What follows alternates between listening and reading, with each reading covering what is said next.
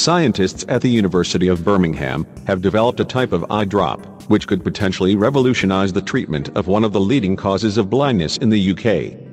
The results of the collaborative research, published today in Investigative Ophthalmology and Visual Science, could spell the end of painful injections directly into the eye, to treat the increasingly common eye disorder known as age-related macular degeneration, AMD.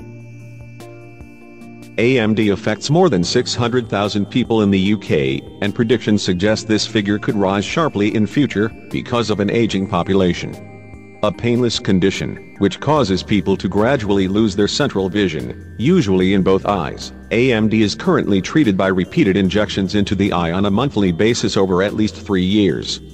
This is a problem because, apart from being an unpleasant procedure for patients to undergo, the injections can cause tearing and infections inside the eye and an increased risk of blindness.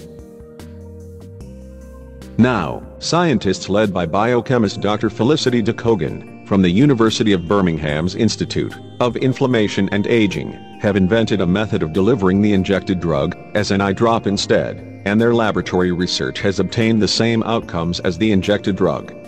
The drop uses a cell-penetrating peptide, CPP, to deliver the drug to the relevant part of the eye within minutes.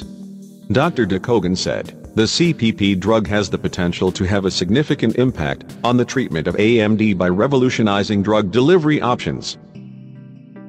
Efficacious self-administered drug application by eye drop would lead to a significant reduction in adverse outcomes and healthcare costs compared with current treatments.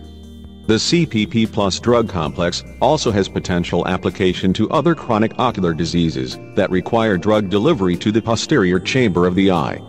We believe this is going to be very important in terms of empowering of patients and reducing the cost of treatment to the NHS.